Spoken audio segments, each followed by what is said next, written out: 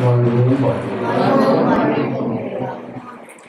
அன்பிற்குரியவர்களே, இன்றைய குரு தினத்தில் இரவு ஞானவழி சிந்தனையில் நாம் சிந்திக்க இருப்பது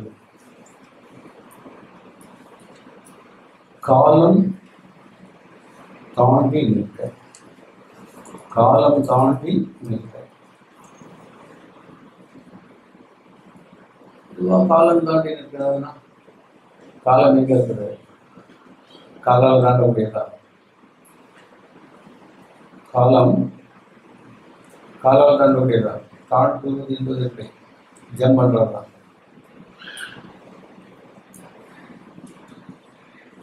ஜம்மிங் தானே. காலம் தாண்டுவதுன்னா வழங்கப்பட்ட காலத்தை மீறி இருக்கு. எக்ஸ்டென்ஷன், அதுக்கு மேல் ஓவர்ஃப்ளோன்னு சொன்ன மாதிரி உங்களுக்கு வழங்கப்பட்ட ஒவ்வொருவருக்கும் வழங்கப்பட்ட காலம் என்பதுதான் ஆயுள், இல்லையா? வழங்கப்பட்ட காலம் ஆயுள். அப்போ உங்க ஆயுள் என்பது எதுவாக இருக்கிறது? அவனுக்கு ஆயுசு 60 வரையும் போயிட்டான் பார்ப்போம். ஒரு முழுமையான ஆயுசுன்னு சொல்லுகிற பொழுது அதுக்கு ஒரு லிமிட் வச்சிருக்கான். பொதுவாக இயற்கையாக எடுத்தீங்கன்னா மனிதன் ஆரோக்கியமான ஒரு வாழ்கிறான்னு சொன்னா இந்த உடம்பை பொறுத்தாடுவது, கர்மாவை பொறுத்தாடுவது. அது நல்ல சிந்திக்கும்.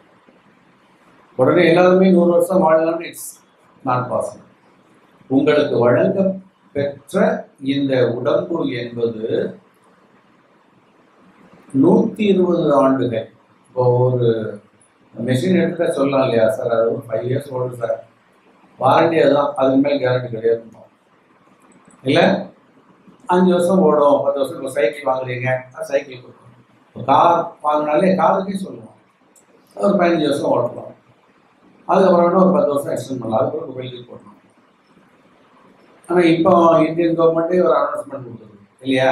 கார் ஃபர்ஸ்ட் டைம் வாங்கி ஒரு 15 வருஷம் போச்சுன்னா அவரெல்லாம் பில் போட்டிருக்காங்க.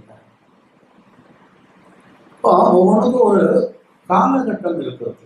அந்த காலகட்டம் ஏன் வழங்கப்பெற்றதுன்னு சொன்னால் அதனுடைய இயல்பு, தன்மை, ஆற்றல் அதை குறிப்பதற்காக. எல்லாமே ஒவ்வொரு நிமிடமும் பழுதாகி கொண்டிருக்கிறது. நன்றாக சிந்திக்கணும். லாஸ் ஆஃப் எனர்ஜி இல்லையா? நீங்க சும்மா தான் இருக்குன்னு நினைச்சிட்டு இருப்பீங்க. சும்மா இருந்தாலும் அது என்ன ஆகிட்டு இருக்கோம்? லாஸ் ஆகிக்கொண்டே இருக்கும். நீங்க நல்லா பாருங்க, நீங்க யூஸ் பண்ணவே வேண்டாம், பேட்டரி அப்படியே வச்சுருந்தீங்கன்னா இன்னைக்கு பார்த்ததை விட அப்புறம் நாளைக்கு பார்க்கும்போது கொஞ்சம் டவுன்ல இருக்கும். நம்ம ஒண்ணுமே யூஸ் பண்ணலையே. இது இந்த மண்ணினுடைய தன்மை. அது எந்த விஷயமாக இருந்தாலும் நாள் ஆக ஆக அது என்ன இருக்கும்? குறைபட்டு கொண்டே போகும். ஏன்னா மண்ணில் இருந்து அதை டிஸ்போஸ் பண்ணி ஆகணும். அதுதான், வேற ஒண்ணுமே இல்லை. சிம்பிள் திங்ஸ் மண்ணில் என்ன வந்தாலுமே ஒரு காலகட்டத்தில் அது குப்பை எடுத்து வீசி ஆகணும். அது மனுஷனாக இருந்தாலும் தெய்வமாக இருந்தாலும் வாட் எவர் இட் இஸ். இப்போ கிருஷ்ணரே வருகிற பொழுது ஒரு காலகட்டம் முடிகிற பொழுது அவ்வளோதான் போப்பான்ட்டா அவரு நான் போறேன்ட்டார் இல்லையா? ஏசு எல்லாம் பண்ணான்னு சொன்னாங்க, கரெக்டு. பட் வழங்கப்பட்ட காலத்துக்கு மேல் ஒரு நிமிடம் இருக்க முடியாது. அதுக்குள்ள சூழல்கள் உருவாகிவிடும். வேற ஒன்றும் இல்லை. நீங்க நல்லா பாருங்க, ஃபுல் பாடி எக்ஸசைஸ் அப்படி இப்படின்னு பார்த்தீங்கன்னா கட்ஸு 7 பேக் 8 பேக் 9 பேக் சொல்லி தொங்க போட்டுலாம் தெரியும். பட் என்ன ஆகும்? திடீர்னு பார்த்தீங்கன்னா அது அவ்வளவு ஆரோக்கியமா இருந்தவங்க போய்த்தாம்பாங்க. என்னன்னா ரெஸ்ட் இல்லையா? திடீர்னு ஒரு நோய் அட்டாக் பண்ணும். நான் அதெல்லாம் பல முறை சொல்லியிருப்பேன். முகமது அலி ஒரு காலத்தில் அந்த 70s 80s பார்த்தீங்கன்னா முகமது அலி is the toppest in the world. அந்த மல்யுத்தத்தில் அவ்வளவு பாக்ஸிங்ல உடம்பு அப்படி வச்சிருப்பான். அப்படி நின்று அப்படி சோல்டர் அப்படி பண்ணான்னா அந்த மாதிரி இருக்கும். 2 பக்கமும் ரொம்ப திண்மையா, உடம்பெல்லாம் நல்ல வலுவாக தினசரி எக்ஸசைஸ். லைஃபே அதுதான். பார்த்தீங்கன்னா ஒரு ஸ்டேஜில் அவன் கையை கூட நீட்ட முடியல, கழுத்தை திருப்ப முடியல, அப்படியே அரசு பண்ணிடுச்சு. வீட்டில் வச்சு கூப்பிட்டு போகிறாங்க, டெய்லி தான் போகிறான். அப்போ அவ்வளோ எக்ஸசைஸ் பண்ணி என்ன லாபம்? ஓட் சர்வீஸ்னா தான் கேட்குறாங்க. மாக்குன்னு நீ எக்ஸசைஸ் பண்ணி உடம்ப தேய்த்து அதுக்கு வழங்கப்பட்ட அளவு தான் அது இருக்கும். நீங்க நல்லா ஞாபகம் வச்சுங்க, இதுதான் ஞானம், வேற ஒண்ணுமே இல்லை. ஞானம்னா ஐயாட்ட போனோம்னு அப்படி கொஞ்சம் தூக்கி விட்டுருவாங்க. இல்லை நமக்கு அங்கிருந்து வந்தோம். ஞானம் என்பது அறிவு விருத்தி. ஞானம் அறிவு விருத்தி. உங்கள்கிட்ட இருக்கக்கூடிய அறிவை விருத்தி செய்வது, அதான் ஞானம். நீங்க அறிவே இல்லைன்னா ஒண்ணும் பண்ண முடியாது. எங்கிட்ட ஒண்ணுமே இல்லை, நீங்க ஞானம் கொடுங்கன்னா நீங்க ஞானத்துக்கு லைஃப்ல போப்பான்னு அவன்கிட்ட என்ன வேணும், நீங்க அட்லீஸ்ட் ஒரு துருப்பிடிச்ச கத்தியாவது கொண்டு வந்தாதான் ஷார்ப் பண்ணி பாலிஷ் பண்ணி கொடுக்க முடியும். இப்போ பாலிஷ் பண்றோம்னா என்ன ஒன்று பாலிஷ் பண்ணி கொடுத்தா எதை கொடுக்குது? ஏதாவது கத்தி அதெல்லாம் கத்தியெல்லாம் இல்லை. அவன் என்ன கத்தி சொன்னாலுமே அவன் என்ன பண்ணிடலாம், தூக்கி வீசிடணும். என்ன வேணும், அட்லீஸ்ட் ஒரு துருப்பிடிச்ச ஆணியாவது கொடுத்து பாலிஷ் பண்ணி கொடுக்கலாம். But is eligible to polish. But உங்கள்கிட்ட என்ன வேணும், அதற்கு உரிய பொருள் இருக்கு. இப்போ நிறைய பேர் அதான் சுத்தமாக வடிகட்ட முட்டாள். அவன் ஞானம் வேணும்னு வந்து எப்படி இருக்கும், அவன் வந்து ஞானங்கிறதுக்குள்ள இருக்கிற குருவை அவன் லிஸ்ட்ல சேர்த்துட்டு போறது. அவன் கேட்குற கேள்வி, பார்க்குற பார்வை, செய்யறதெல்லாம் பார்த்தீங்கன்னா இவரே தலையை பிச்சுட்டு ஓடிடுவார். யாரு குருவா இருப்பார் இல்லையா, அவரை வந்து காமிக்கிட்டு போயிடுவான். இங்கேயும் வந்து நிறைய நம்மகிட்டே வரத்தான் செய்யும். இதுதான் ஓப்பன் இல்லையா. வந்தான் அவங்க சொன்னா கேட்கவே மாட்டாங்கிறாங்க சார்.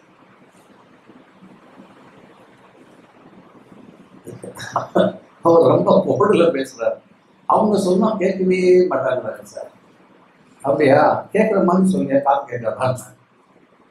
காதெல்லாம் கேட்கும் சார், சொன்னா கேட்கவே மாட்டாங்கிறாங்க சார். அதில் கேட்க முடியாது. ஆனா அவன் பிரில்லியன்ட் ஆளு, சாதாரண ஆள் இல்லை. அவர் என்ன செக் பண்ணதுக்கு வர்றார், சொன்னா கேட்கவே மாட்டேங்குது சார். இந்த எண்ணத்தை கண்ணையா சொன்ன மாதிரி சரி இருந்து கேட்டிருந்தீங்கன்னா எல்லாம் விழுந்து விழுந்து சிரிப்பீங்க. ஆனா அவன் மூஞ்சிலே சிரிப்பே கிடையாது. அப்ப எவ்வளவு இல்லையா. இப்போ சொன்னா கேட்கவே மாட்டாங்க. ஏன்பா நீ சொல்ற நான் கேட்டுதான், சொன்னா கேட்கவே மாட்டாங்கிறாங்க சார்.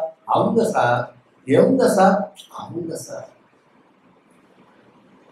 கோபம் வருது. இப்ப நான் கோபப்பட்டு பேசினா நீங்களே விட கோபப்படுறீங்க, அப்புறம் எனக்கு என்ன புத்தி சொல்றீங்கன்னு நம்ம அதுக்கெல்லாம் அடங்கி போக வேண்டியதா இருக்குது. நம்மளும் மனுஷன் தானே இல்லையா. நம்ம கோபப்பட்டோம்னு வச்சுக்கலாம், உடம்புல அவரே கோபப்பட்டு இருக்காரு, இவர் மற்றவங்களுக்கு சொல்லிட்டு இருக்காராம்பா. அதுக்காக வர்ற கோபத்தை அடக்கிட்டு இருக்க வேண்டியது. இப்ப அவங்க சொன்னா கேட்கவே மாட்டாங்க சார்.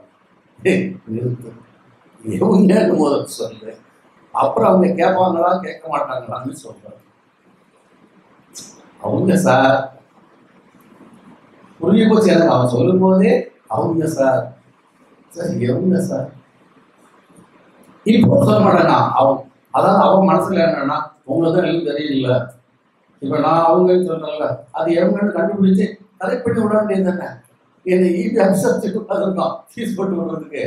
அவன் சிந்தனை, அவனுடைய சிந்தனை. அவங்க சொன்னாங்க சார், போய் இன்னைக்கு இருந்தாலே எல்லாம் தெரியுமா சார், எனக்கு எல்லாம் தெரிஞ்சு நீங்க வர முடியாது. அவனுடைய தாட்டு இது. நம்ம உனக்கு எல்லாம் செய்யலாம், ஆனா எல்லாம் செய்யலாம்னா என்னன்னா சில லிஸ்ட்லாம் அண்டர்ஸ்டூட்டா இருக்குது இல்லையா. இங்க என்ன சொல்லப்படும், உபதேசம் வழங்கப்படும், வாழ்வுக்கு வேண்டிய நெறிமுறைகளை காட்டப்படும். அதையும் மீறி ரொம்ப நல்லவனா நீ இருக்கிறேன்னா உனக்கு இருக்கிற ஒரு நோய்களை தீர்க்க முடியும். அதையும் மீறி நீ முழுமையா சரண்டராயிட்டேன்னா உனக்கு மண்ணில் சிக்கலே இல்லாத ஒரு வாழ்க்கை கொடுக்க முடியும். அதையும் மீறி சரண்டராயிட்டேன்னா அடுத்த பிறகு இல்லாதலை காக்க முடியும். பட் இதுல அதையும் மீறி அதையும் மீறி அதையும் மீறி ஸ்டெப் ஏறிக்கிட்டே இருக்கணும். அப்ப எங்கெங்கெல்லாம் நீங்க உங்களை வந்து என்ன பண்றீங்க, க்ரோத் பண்ணணும், அப்டேட் பண்ணிட்டே வரணும். அப்பதான் வந்த உடனே சுருண்டுதான் போட்டு ஏற்றி விடணும். வருவாங்க, வந்திருக்காங்க, யோசிச்சு பாருங்க. வாழ்க்கை சும்மா இல்லை. நீங்க அந்த பொதுத்துறைன்னு போயிட்டீங்கன்னாலே அங்கே நமக்கு முடிஞ்சு போச்சு ஆப்பு இல்லையா. வீட்டில் 1000 பேசிட்டு இருக்கலாம், பப்ளிக்னு வருகிற பொழுது limitation is there. Directing of people will come. ஒண்ணு கேட்க வருவோம், இல்லை நம்மளை குத்த வருவோம். அதான் இயல்பு. வரும்போதே முடிவு கட்டிட்டு தான் வந்தாங்க, தெரிஞ்சு போச்சு. அவங்க சொன்னாலே கேட்க மாட்டேங்கிறாங்க சார். சொன்னாலே அவங்க கேட்க மாட்டாங்க. சரிப்பா, நீ சொன்னா கேட்க வச்சுட்டா தெய்வமே அதை செய்ய முதல்ல. அவன் வீட்டுக்காரன் அறிவோட தூக்கிட்டு வருவான்.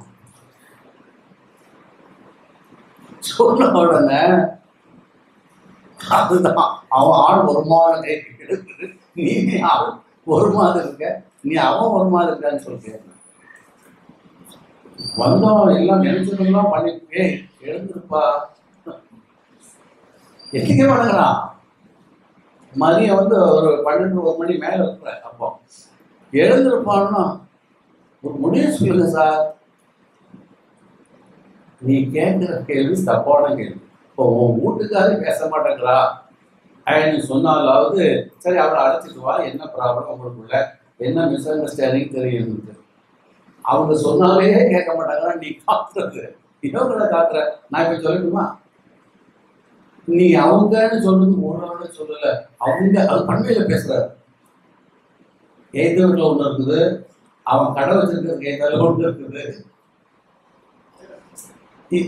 இதெல்லாம் அவர் லிஸ்ட் போட்டுட்டு இவர் சொல்றதையே கேட்க மாட்டேங்கிறான்னு. அவர் என்ன நினைச்சிட்டாருன்னா, சித்தர்னு சொன்னா அப்படி போனா ஏதாவது வசியமாகி கொடுப்பாரு, என்ன சொன்னாலும் தாரா சாப்பிடணும் எனக்கு. அதுக்கப்புறம் இனிமேல் இவங்க நம்ம பேசுறது தப்பு, நான் பசி இருப்பா சாப்பிட போகணும்.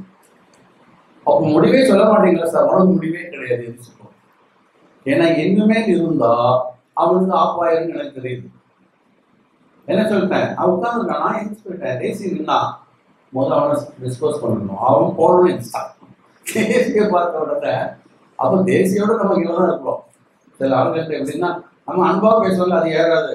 அவன் ஒரு முறைப்பான். இருப்பாங்க. நான் 1/2 மணி நேரம் 1 மணி நேரம் இவங்கிட்ட சொல்லியிருப்பேன். அந்த விஷயத்தை அவன் என்ன பண்ணுவான், 5 நிமிஷத்துல வர நம்ம போகணும். நம்ம என்ன பண்ணுவோம், ஐயா வாங்க சார். அவங்க ஏறவே ஏறாது. படம் வாங்கிட்டு வரும் கேள்வி போன்ல, ஏன் படம் இல்லாமல் உங்களை பார்க்க முடியாதா? பார்க்கலாமே. அப்படி படத்தை வாங்கிட்டு வர சொல்றீங்க. உங்களுக்கு நல்லது வாங்கிட்டு வந்தா வர படத்துல நீங்க என்ன செய்வீங்க? இன்னும் ஆள் வரல, வர படத்துல என்ன செய்வீங்க? அவன்கிட்ட என்ன சொல்றது, ஏன்பா நீங்க கொண்டு வரதெல்லாம் வச்சு வியாபாரம் பண்றோம்ப்பா. வேற ஒண்ணு என்ன சொல்றது, வர படத்துல என்ன பண்ண, வரதுல நான் வியாபாரம் பண்றேன். வியாபாரம் தானே, அதுல இருந்து லாஸ் வச்சுக்கீங்க, நீ நல்லூர் சார்ன. இன்னும் ஆளே இங்க வரல, அதுக்குள்ள இவ்வளவு கேள்வி. என்ன 2 படம் வாங்கிட்டு வருது. நான் பல என்ன சீப் கணக்குல வேணும், தார் வேணும்னா கேட்கிறேன். ஒரு படம் வந்தாலும் அதுதான் ஓகே தான் இல்லையா? அப்படிதான் வாங்கிட்டு வந்தாங்க 2-3 பேர். பேருக்கு படம் வைக்கல, அவ்வளவுதானே. பொண்ணு வைக்கிற இடத்துல பூ வைக்கிற மாதிரி. இவரு என்ன பண்ணிட்டாரு, இவ்வளவு கேட்டுக்கிட்டு வாங்காமலே வந்துட்டாரு. என்னன்னா ஞாயிற்றுக்கிழமை கடைக்கு விற்க போறோம், அதை மட்டும் எடுத்துட்டார், மீதி எல்லாம் விட்டார். அந்த படத்துல இருக்கக்கூடிய லாபம் நஷ்டங்க 2-3 விஷயங்கள் சொன்னேன், அதெல்லாம் அவருக்கு ஏறல. சரி ஆள் நேரில் வரட்டுன்னு நேரில் வந்துட்டார். நேரில் வந்த பிறகு 2 படம் அது கூட வாங்கிட்டு வந்து சும்மா வந்துட்டார். நான் உள்ள இருக்கிறேன், பேசிட்டு சொன்னேன் வருவாங்கப்பா, வந்தா சரிங்கப்பா. நான் உள்ள இருக்கேன், அவர் வந்தாரு. யார் சார்? நான் சார்ட்ட பேசிட்டேன். படம் இல்லை படம் வர முடியாது.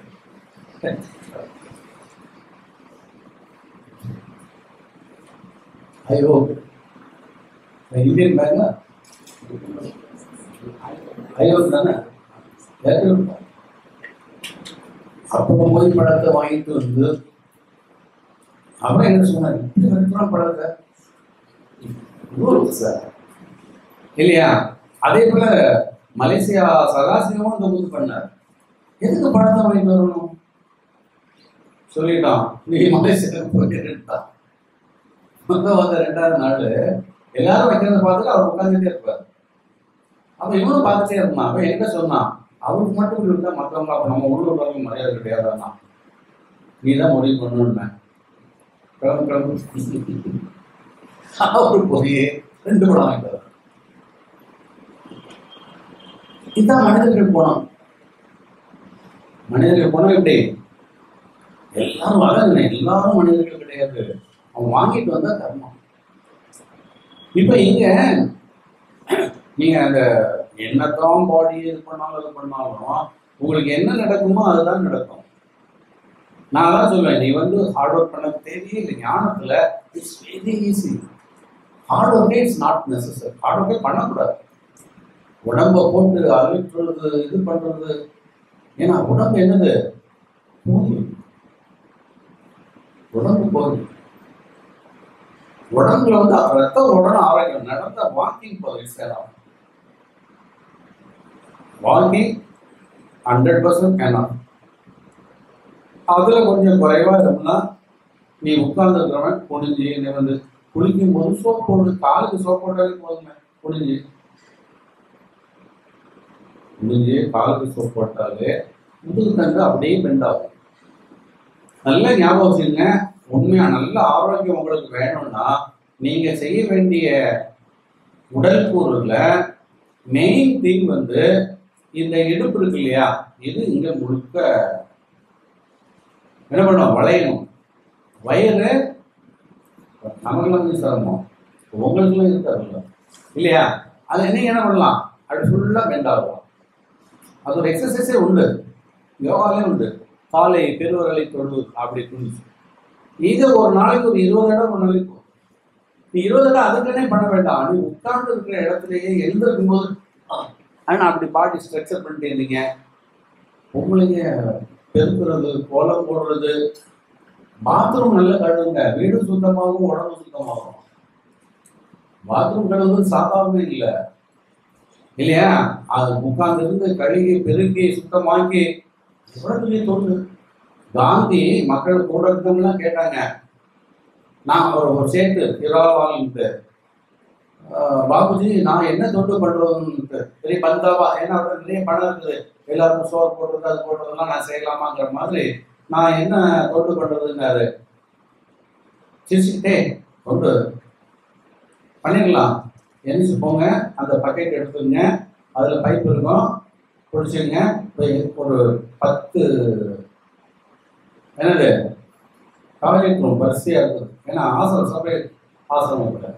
அந்த 10 டாய்லெட்டையும் நாங்கள் சுத்தமா கழுவிட்டு வரணும். மனுஷன் நோம்பிட்டோம். ஏன்னா நீட் ஒயிட் ஃபுல்லா நீட்டா இருப்பாங்க. அவன் எங்கே குளிஞ்சு பண்ணுவான்? அதுதான் நம்ம ஆளுகளுக்கு வாசல்ல பெருக்கி கோலம் போடுறதுன்னு சொன்னதே பெண்களுக்கு ஆரோக்கியத்திற்காக சொல்லப்படுது. ஒவ்வொரு இதுவும் பாருங்க, ஒரேடியா ஒரே ஆகாரத்தை சாப்பிட்டு போலாங்க.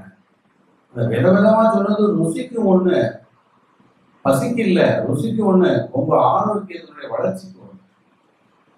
நீங்க செய்யக்கூடிய ஒவ்வொரு வேலையும் பாருங்க, ஒவ்வொன்றையும் சப்பாத்தி பேசும்போது அப்படியே இந்த விரல் ஸ்ட்ரக்சர் இருக்குது இல்லையா, இது ரொம்ப முக்கியம். இந்த 5 விரல் இது ஒரு நாளைக்கு குறைந்தது நீங்க அப்படியே எவ்வளவு முடியுமோ அவ்வளவு இந்த கை பிசைஞ்சீங்கன்னு சொன்னா இந்த இங்க இருந்து இங்க வரை இருக்கக்கூடிய அந்த ஸ்ட்ரக்சர் அவ்வளவு ஸ்ட்ராங்கா இருக்கும். ஒரு ஆளை கூட தொங்க வைக்கலாம். குறைஞ்சது ஒரு நாளைக்கு ஒரு 500 தடவை இப்படி பண்ணிக்கிட்டே டெய்லி பண்ணிட்டு இருந்தீங்கன்னா உங்க கையில ஒரு ஆள் தொங்கலாம். அவ்வளவு பலம். ஆமா, சாதாரண செய்யக்கூடிய வேலைகள் தராம அதெல்லாம் விட்டுட்டோம். சரி, அதை விட்டுருவோம். இப்ப நமக்கு என்னன்னா, இந்த உடம்பு இருக்குது இல்லையா, இந்த உடம்புக்கு ஒரு ஆயுள் இருக்குது. நீங்க உங்களுக்கு ஆயுள் என்பது நீங்க பிறந்ததுல இருந்து இறப்பது வரையில் ஆயுள்னு சொல்றோம் இல்லையா? அது உங்க கர்மாவை சார்ந்தது. உங்க கர்மாவை சார்ந்த உடம்பை சார்ந்ததுல நீங்க நல்லா பாருங்க, ஆளும் நல்லா கட்டு மசமா நல்ல நடப்பா இருந்தாரு, அதுக்குள்ள கேட்டாரு, பாடியில நோய் இல்லை, பாடி நல்லா இருக்குது. அப்படியே நடந்து வரும்போது விழுந்துட்டார், அவ்வளவுதான். போயாச்சு. அப்ப பாடியில நுழைவது தான் சாகணும்னு கிடையாது.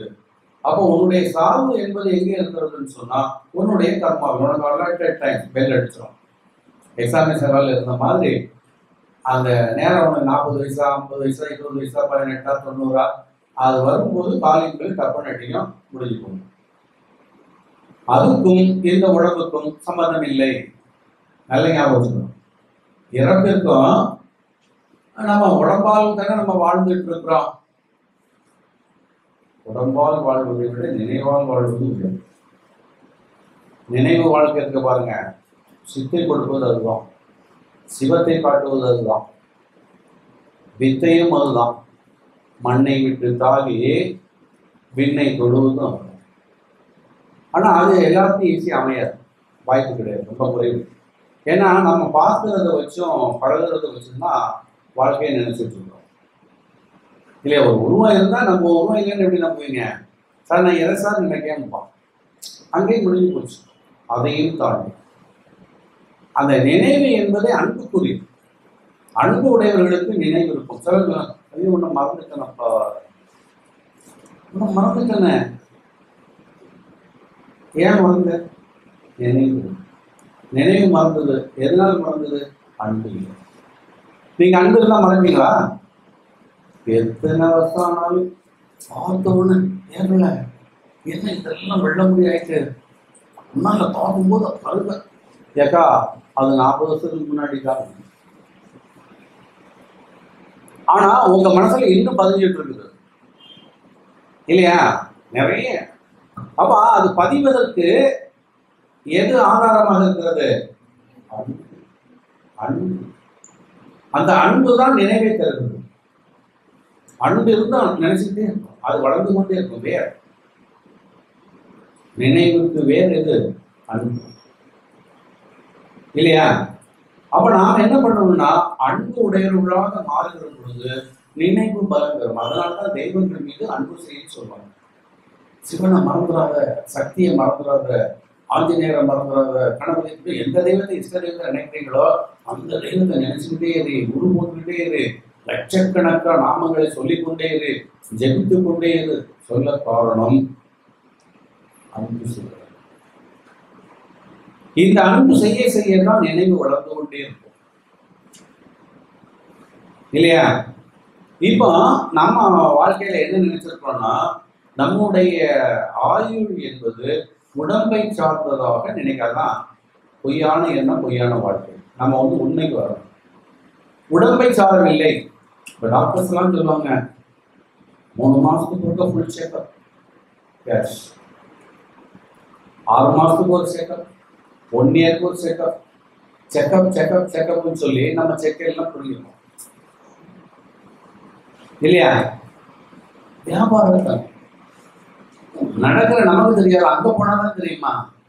சரி, நம்ம அதை குறை சொல்ல வேண்டாம், அது அவர்கள் வியாபாரம் இல்லையா? அதை விட்டுருவோம்.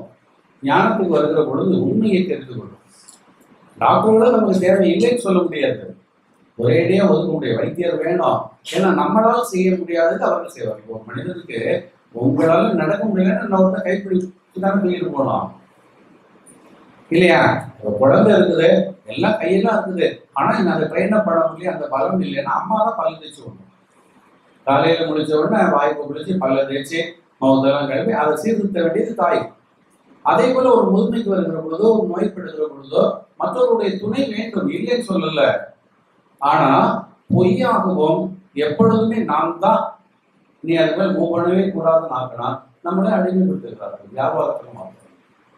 நான் அதை தான் சொல்றேன் இல்லையா? இப்ப அதை விட்டுருவோம். இப்ப இங்க உங்களுடைய ஆயுள் எதை பொறுத்ததாக இருக்கிறது?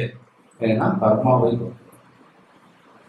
ஆயுள் கர்மாவை பொறுத்தது, அது இந்த உடம்பை பொறுத்தது அல்ல என்பது தீர்மானமா இருக்கும். அப்ப 39 வயசு வரன்னா 39 வயசு ஆகிட்டாரு. 90 இருக்குன்னா 90 வரை. அந்த 90 வரை நீங்க நல்லா பாத்தீங்கன்னா உறவு இருந்தாலும் இல்லைனாலும், பணம் இருந்தாலும் இல்லைனாலும் வாழ்வது. எனக்கு தெரிஞ்ச ஒரு அம்மா பாடின, அந்த அம்மாவுக்கு அப்போ 93 94 வயசு. நடக்கும், வீட்டெல்லாம் பெருக்கும், அது பார்க்க அத்தை எனக்கு பிடிச்சது என்னன்னா, காலையில சூரிய உதயத்துக்கு முன்னாடியே ஒரு சின்ன செத்து மாதிரி ஓலையை கட்டிட்டு இருக்கு. அதுல போய் கொஞ்சம் தண்ணி பானையை வச்சு குளிச்சுட்டு, இப்பவும் முடி நல்ல கரண்டா இருக்குது, மின்னுது கொஞ்சம் தான் இருக்குது. காலையில குளிச்சுட்டு உடம்பை வந்து அப்படி நல்லா எடுத்து சுத்தி, சின்ன வயசு பொண்ணுங்க கட்டுமே அந்த மாதிரி ஃபுல்லா கட்டி சும்மா சிக்கிடும் பாரு. நான் அந்த ரூம்ல இருக்கேன், அடுத்த ரூம்ல நான் குளிக்கிறதே லேட் ஆகும். அது 5 மணிக்கு குளிச்சுட்டு இருக்கேன். அப்படி வந்த உடனே, தம்பி டீ சாப்பிட்றீங்களா? சாப்பிடலாங்க. உடனே அடுத்த நிமிஷம் டீ கொடுப்போம். அதுவும் கொண்டு வந்து கூட என் கூட பையன் இருந்தான், அவனுக்கும் கொடுத்துட்டு அவனும் உட்காந்து பாருங்க. ஒரு தடவை நம்மளுடைய கதையை அதை சொல்லுது. நான் பார்த்த உடனே புரிஞ்சுக்கிட்டேன். பட் நம்மளா போய் சொல்லக்கூடாதுன்னு சொல்லி 93 94 வயசு 93 நான் பார்க்குறேன். பார்த்தீங்கன்னா அந்த அம்மாவுடைய பேட்டார், அந்த அம்மாவுக்கு 5 6 பசங்க, அவ்வளோ பசங்க, பொண்ணே கிடையாது. எல்லா பசங்களும் செத்தாச்சு. கல்யாணமாக கொஞ்சம், கல்யாணம் இது கொஞ்சம், பெத்த பிள்ளைய எல்லாம் போயிடுச்சு, ஒட்டுக்காரனும் போயாச்சு. இது எப்போன்னா அதுக்கு ஒரு 50 52 வயசு இருக்கும்போதே போயாச்சு. இப்போ 92 40 வருஷம். இருந்த சொத்தை எல்லாம் என்ன பண்ணிட்டு இந்த அம்மாலே வெறுத்து எல்லாம் பிள்ளையிலேயே நான் வாரி கொடுத்துட்டேன். சொத்தை வச்சு நான் என்ன பண்றது? நிறைய சொத்து, மயிலாப்பூர்ல வீடு, அங்க வீடு, இங்க வீடு, சென்னையில் நிறைய இடங்கள்ல இல்லை சொந்தக்காரங்கெல்லாம். கடைசியில் இங்க நாங்க இருந்த அந்த இடத்துல பெரிய இடம், பட் சின்ன குடிசை மாதிரி ஒரு வீடு தான் போட்டுட்டு இருந்தோம். அதுதான் வந்து உட்காந்து பாடிங்க. யோசிச்சு பாருங்க, சொத்தெல்லாம் போச்சு, கெட்டின புருஷன், பெத்த பிள்ளை போச்சு, உறவுகள் எல்லாம் அவன் ஒதுங்கிட்டான், தண்ணி ஆடு. ஆனாலும் அது போக முடியல. என்ன ஆச்சுது சொல்லுது, நேரம் வந்தா போகணும். இன்னொன்னா மற்றவங்களாம் என்ன பண்ணியிருப்பாங்கன்னா, வெறுத்து இவங்களே சொல்லியிருப்பாங்க. அந்த புறங்களே அந்த பாட்டிகிட்ட இல்லை. எனக்கு அதான் பிடிச்சிங்க. உடனே அது பெட்டியில அந்த அம்மாவும் வேற போட்டோலாம் வைக்கல, அந்த ஒரு போட்டோவும் பாதுகாத்துட்டு புருஷன் பொண்டாட்டி 2 பேர் நின்னாரு. அவர் ஒரு மர நாற்காலியில் அப்படி உட்கார்ந்துருக்காரு. இது பக்கத்துல அந்த காலத்துல தியாகராஜ பகதூர் படங்கள்ல இருக்குமே, ரொம்ப சின்ன பொண்ணா. இவ்வளவு வருஷம், எத்தனை வருஷம் ஆச்சுது? 90 வருஷம் தான் கல்யாணம் வந்து அதுக்கு 20 வயசுலயே 21 வயசுலயே நடந்திருக்குது. 70 வருஷத்துக்கு முன்னாடி எடுத்த படம் பாதுகாத்து கொண்டு அதை எடுத்துக்கொண்டு வந்து காட்சி. இதுதான் எங்க ஆத்துக்காரர் சொன்னேன். அப்ப என்ன இப்பதான் நீங்க அப்போ அழகா இருக்கிறீங்க இல்லையா? இது வந்து என்னன்னா, இது ஆயுள் என்பது உடம்பை சார்ந்ததோ உறவை சார்ந்ததோ. நம்ம என்ன வாழணும்னா பணம் வேணும், பணம் இருந்தால் தான் வாழ முடியும். பணம் என்ன வாழ முடியாதா? ஒரு வாரம் இல்லைன்னா ஒரு வாரம் இல்லைன்னா என்னாச்சு? உறவாரம் இருந்தால் வாழ்ந்துருவியா? பொண்ணு போட்டு போயிருவான், சொத்து இருந்து நான் உறவாரனே, நீ எங்க வாழணும்னு சொல்லிட்டு தெளிவின்மை. அதான் நான் திரும்ப திரும்ப சொல்றது, இந்த இடத்தை நீங்க வந்து மனதில் பதிப்பு வைத்துக் கொள்வது. வாழ்க்கை என்பது வழங்கப்பட்டது, தீர்மானிக்கப்பட்டது. ஆயுள் என்பது உங்களுடைய முன் கர்மா உங்களுக்கு வழங்கிய காலம். அது பொண்ணையோ பொருளையோ உடம்பையோ உறவையோ சார்ந்தது அல்ல. நல்ல நிறைய மனுஷ கட்டுகள் இருந்தால் மட்டும் வாழ்ந்துருவாங்களா? ஒரு தலைவர்கள்லாம் போறாங்க, கூட்டம் பார்த்தீங்கன்னா சாவுக்கு அப்படி நிற்குது. இவ்வளவு மனிதர்களை அவ்வளவு பேருடைய இதயத்துல இடம் பெற்றவர்களும் கூட நேரம் வந்தோட போக வேண்டியதுதான், ட்ரெயின் செல்வதற்கு போன மாதிரி. யோசிச்சு பாருங்க. அப்ப ஆயுள் எதை பொறுத்தது அப்படின்னு சொன்னா கர்மாவை பொறுத்தது. நீங்க கொண்டு வந்த காலம் அது வழங்கியது இவ்வளவு வருஷம் தான். ஏன்னா அடுத்தால நீங்க வேற ஷிஃப்ட் இருக்கு, இது ஷிஃப்ட் தானே. இந்த ஷிஃப்ட் முடிஞ்சோன்னா அடுத்த ஷிஃப்ட்.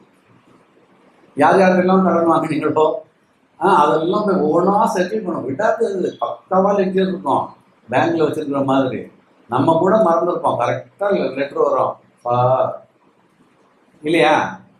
நீங்க பேங்க்ல அக்கௌண்ட் வச்சு பணம் போடாம எடுக்காம டிரான்சாக்ஷனே இல்லாம ஒதுக்கி ஒரு 4 வருஷம் 5 வருஷம் ஆனாலும் அப்புறம் திடீர்னு ஒரு லெட்டர் வரும், உங்க அக்கௌண்ட்ல இவ்வளவு டவுன்ல இருக்கு, மைனஸ் போட்டு. ஏன்னா ஒவ்வொரு என்ன பண்ணிருக்காங்க, நாங்க மெயின்டைன் பண்ணிட்டு இருந்தோம் 50 ரூபான்னு சொல்லி நீ இவ்வளவு பணம் கட்ட. நான் தான் அக்கௌண்ட்டே யூஸ் பண்ணலையே, நீ க்ளோஸ் பண்ணலையே, நீ யூஸ் பண்ணல, க்ளோஸ் பண்ணணுமா இல்லையா, நாங்க மெயின்டைன் பண்ணிருக்கோம் காசு எடுத்துக்கோங்க. அப்படி ஒரு பீரியட் இருந்தது.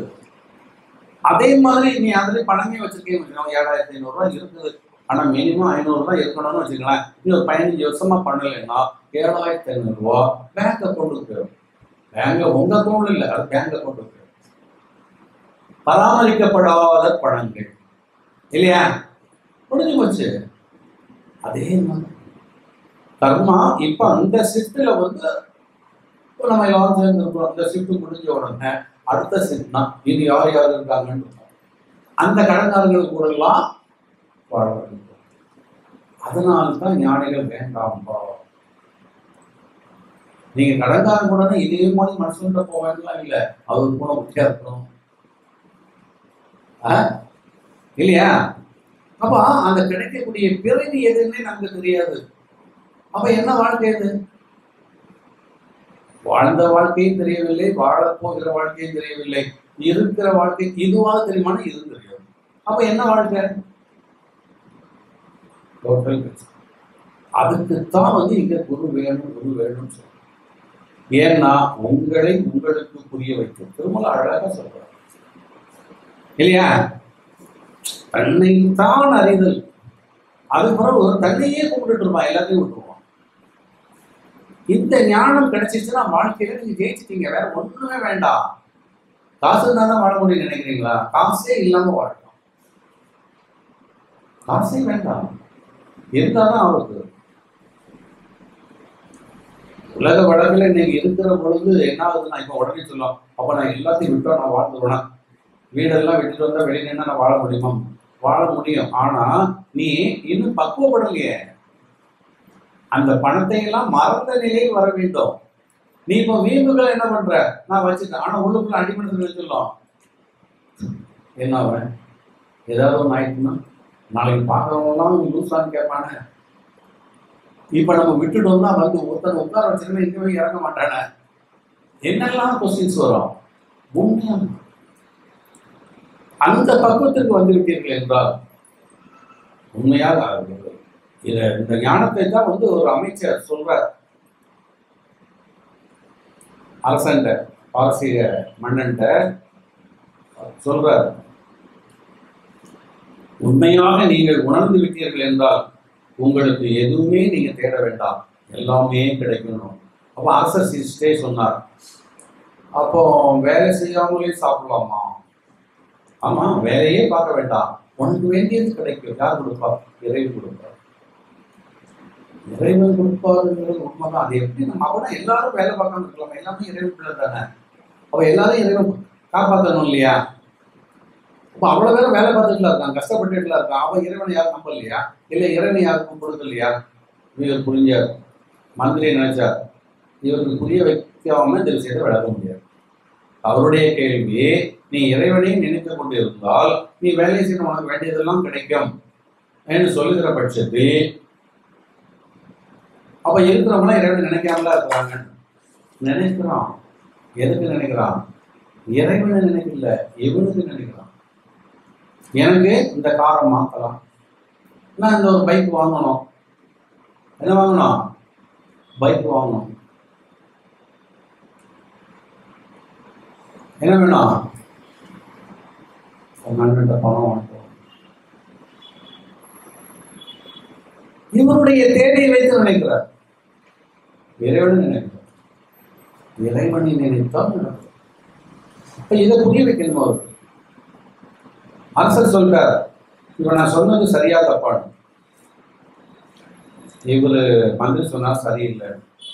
அரசர் கோபம் வந்துச்சு, நான் சொன்னது சரியில்லைன்னு சொல்லிட்டேன், அதை நீ ப்ரூவ் பண்ணலைன்னா உன் தலையை வெட்டிடும்.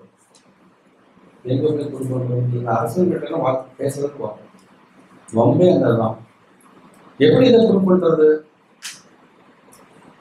யோசிச்சா சரி பார்ப்போம்னு சொல்லிட்டு ஒரு திருடனை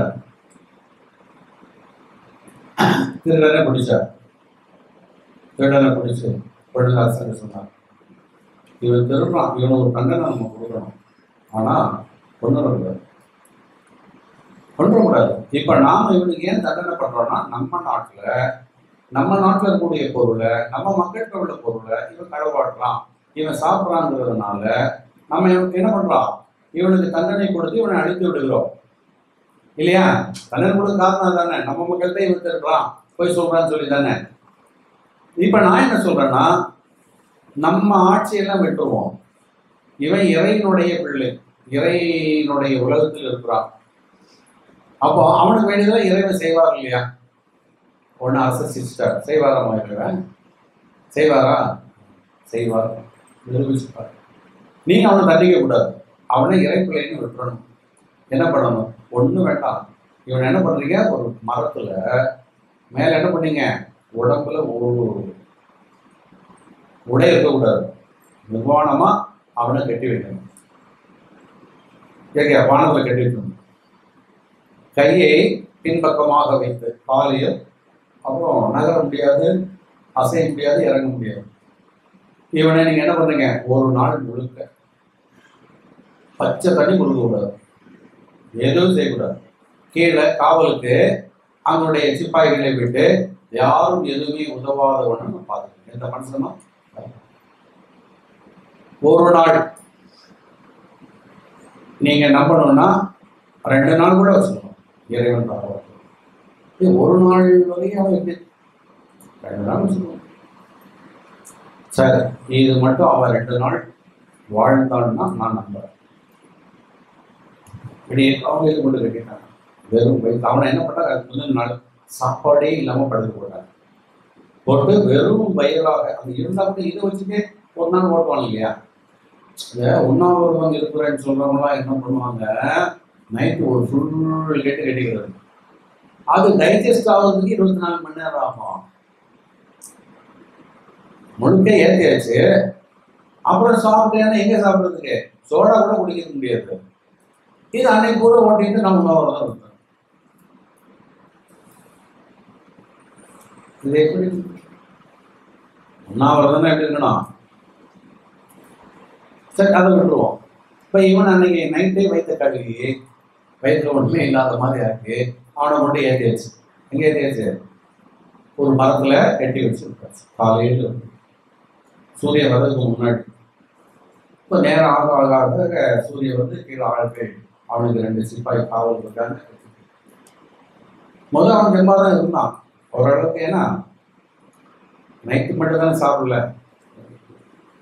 காலையில நேரம் போக போக போக அப்படியே ஒரு பசி மயக்கம். அதுவும் வெயில் சுண்டு அடிச்சுன்னா எப்படி இருக்கும், ஏசி கார்ல உட்கார்ந்தாலே ஜன்னல் அடிக்குதுன்னு டவல் காய போடுறோம் கிளாஸ்ல இல்லையா? அப்போ மரத்தை கட்டி வச்சிருந்தா வெயில் எப்படி இருக்கும்? அந்த வெயில் படுது, தாக்க முடியல. அப்படியே இவன் சிப்பாயெல்லாம் வாட்ச் பண்ணிட்டு இருக்கான். யாரும் கொண்டு கொடுக்கல, யாரையும் கீழே விடல. மரத்துக்கு மேல மரம் பார்த்தீங்கன்னா ஒரு 20 அடி நல்ல தென்னை மரம், வைங்களா, உயர்ந்த மரமா. நேரம் போய்கிட்டே இருக்குது, காலையில 10 ஆச்சு 11 ஆச்சு. யாரும் வெயில் வேர்த்து கொட்டி அப்படி மரத்தை பார்த்துட்டே இருக்கு. அடிச்சுது மழை, சிரமம், நல்ல மழை, உடம்பு ஹீட்டர்லாம் இறங்கிடுச்சு. ஆன்னு வாயப்படணும், மழை தண்ணியே குடிச்சான். முதல் நாள் ஓட்டிட்டான், முதல் நாள் தாக்கு பிடிச்சாச்சு. 2வது நாள் இருக்கான் பசி. ஏன்னா நேற்று வெறும் தண்ணியில ஓடிச்சு, இன்னைக்கு இப்போ அப்படியே வானத்தை பார்த்துட்டு இறைவா நினைச்சுட்டே இருக்கும். மேல ஒரு பருந்து அப்படியே பறந்து, அதுக்கு காலில் ஒரு கறி பீஸ், மட்டன் பீஸ்ன்னு வச்சுக்கோங்களேன். அதுக்காக மட்டன் சுக்கா மட்டன்லாம் சும்மா பச்சை பீஸ் தான். அதை அப்படி வச்சுக்கிட்டு அப்படியே பறந்து வந்தது. அந்த காலில் உள்ள அதான் இங்க இருந்து சிக்ஸர் அடிக்கிற மாதிரி கரெக்டா பார்த்து அடிக்கும் இல்லையா? அது காலில் இருந்து என்ன விழுந்தது? அந்த கறி துண்டு இவனுடைய வாயில் வந்து கரெக்டா கரிய முஸ்லீம்கா 10 இல்லையா? அங்க பச்சை கறி வெந்த கறி அதெல்லாம் தெரியாது, சமைக்க ஆரம்பிச்சான். மறுநாள் காலையில் அரசர் இருக்கிறான்னா தெம்பா இருக்கிறான். ஏன்னா செம்ம மட்டன் பீஸ், நேற்று மழை தண்ணி, அதுல என்ன விட்டமின் மினரல்ஸ் இருக்குது. எப்படி இவன் வந்து டயர்டே இல்லை மயங்கி விழுந்திருப்பான்னு நினைச்சேன். இல்லை செத்து இருக்கணும், இல்லை மயங்கி விழுந்திருக்கணும். 2 நாள் அண்ணா ஆகாரம் இல்லாமல் இருக்கிறான்னா. இப்போ அமைச்சர் சொன்னார், அவன் எங்க அண்ணா ஆகாரம் இல்லாமல் இருந்தான். நேற்று அழகா தண்ணி குடிச்சான், இன்னைக்கு மட்டன் சாப்பிட்டான். மட்டன் சாப்பிட்டான்னு காவலாளி எப்படி கேட்டார் தெரியல, அவன்கிட்ட கேட்டார். ஏன்னா மேலெல்லாம் நடக்குது இதெல்லாம். பட் அவன் சொன்னான் சாப்பிட்டேன்னு. யார் கொடுத்தது? பருந்து கொடுத்தது. எங்க பருந்து? பருந்து போயிட்டு நீ ஒன்றும் பண்ண முடியாது. அப்பதான் அமைச்சர் சொன்னார், நீ தண்ணி கொடுக்க மாட்டேன், சோறு கொடுக்க மாட்டேன்னு மேல கட்டினியே, யார் கொடுத்தா? அந்த பருந்து யாரு? பறந்து வந்தது கருணை. ஒவ்வொரு உயிர்களிடமும் இருக்கிறது. நீ இறை நேராக வந்து செய்ய வேண்டும் என்று இல்லை, உன்னோடு இருப்பவர்கள் இறையினுடைய தூண்டுதலால் செய்வார்கள். அதான் அங்க. அப்ப இவன் வேண்டுனது இறைட்ட, இவனுடைய அப்ளிகேஷன் அங்க போச்சு. ஆனா செயல்பாடுகள் யார்கிட்ட வருது? நீங்க முதல்வருக்கு கடிதம் போட்டா முதல்வர் வந்து செய்ய மாட்டாரு, அந்தந்த துணை வந்து செய்யும். அப்போ இறைவன் துணையா இருக்கிறாங்கிறதுக்கு புரிஞ்சுக்கிட்டீங்களா? அரசர் அப்படியே வெட்கிட்டார். அப்ப நம்ம எல்லாரும் இருந்தாலும் கிடைக்கும், எல்லாருக்கும் கிடைக்கும். ஆனா முழுமையா உண்மையாக இறையை நம்பணும். சும்மா அறகுறையா மைண்ட்ல வச்சுட்டு ஓட்டிட்டு இருந்தாங்கன்னு வச்சுக்கலாம். அதான் இன்னைக்கு நம்ம சாமி கும்பிடுறது நம்ம வேண்டுதலுக்காக சாமி கும்பிடுறோம். சாமிக்காக கும்பிடுறேன். வடபழனி கோயில்ல போய் முருகான் 500 வருஷம் வாழு, இந்த கோயில் வாழணும்னு யாராவது வேண்டாங்களா? இவனுடைய சுமைகள் அங்க வச்சுருக்கான். அப்ப பக்தி என்பது பகல் வேஷமாகவும் சுயநலமாகவும் இருக்கிறதே தவிர தெய்வத்திற்காகவோ இறைக்காகவோ இல்லை. அதான் புரியணும் இல்லையா? அப்ப இங்க நீங்க வாழ்வதற்கு இது வேண்டும் அது வேண்டும் என்பது இல்லை. இயற்கை வழங்கி இருக்கிறது, அது தானாக உங்களுக்கு கிடைச்சிட்டே இருக்கிறோம். மூச்சு காற்று நீங்க அப்பாடி வந்துட்டே தான் போயிட்டு.